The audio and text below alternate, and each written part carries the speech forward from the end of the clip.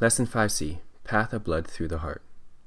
The heart is described as a double pump, where the right side pumps blood to the lungs to become oxygenated, and the left side pumps the blood to all the different organs and tissues of the body to provide them with oxygen, water, and nutrients, while removing waste produced by cellular metabolism.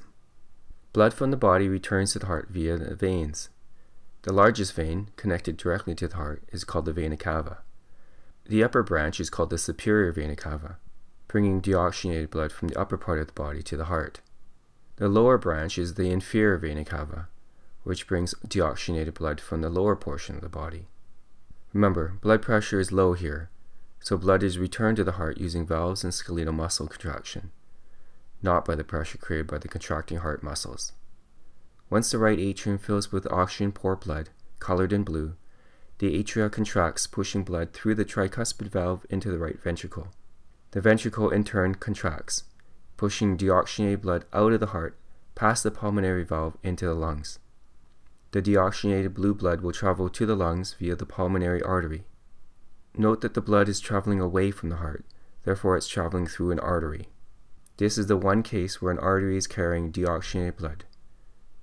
Once in the lungs, oxygen and carbon dioxide gas will be exchanged in the air of the lungs. Oxygenated blood will travel back to the heart via the pulmonary vein. Again, the only time our vein will carry oxygen-rich blood. Note the red color. This oxygen-rich blood will now pool in the left atrium before the atrium contracts, pushing the blood past the mitral valve into the left ventricle. The left ventricle, comprised of the thickest cardiac muscle, will in turn contract, pushing the oxygen-rich blood past the aortic valve into the aorta, so that it may travel to all the organs and tissue of the body, where oxygen and nutrients will be traded for waste, such as carbon dioxide. This double cycle occurs roughly once per second. This double pump system of the heart sees both the atria squeezing simultaneously, and as the atria relaxes, the ventricles squeeze simultaneously, pushing blood to the lungs and to the body. There is a momentary time where all four chambers relax, and then the cycle begins again. We call the squeezing of the ventricles systole, and the relaxing of the ventricles diastole. The lub-dub heart sounds that we are familiar with are created by the opening and closing of the heart valves. The heart itself has intrinsic control of the heartbeat, meaning that the heart alone can beat without need for input from other organs or organ systems, including the brain.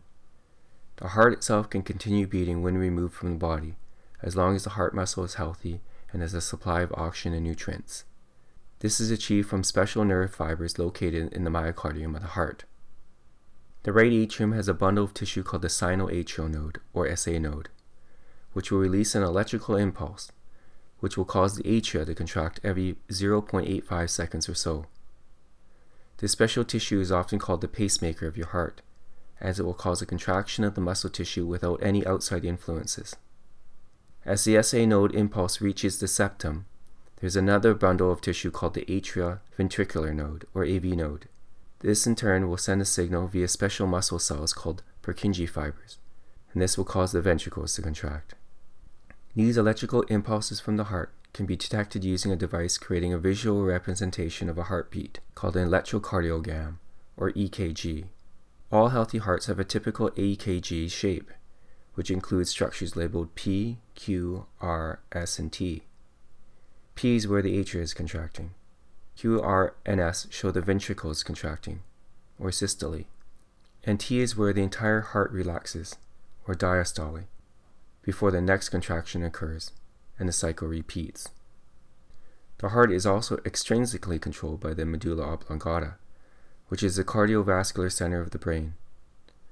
The medulla will increase or decrease the heart rate during times of exercise, stress, relaxation, etc.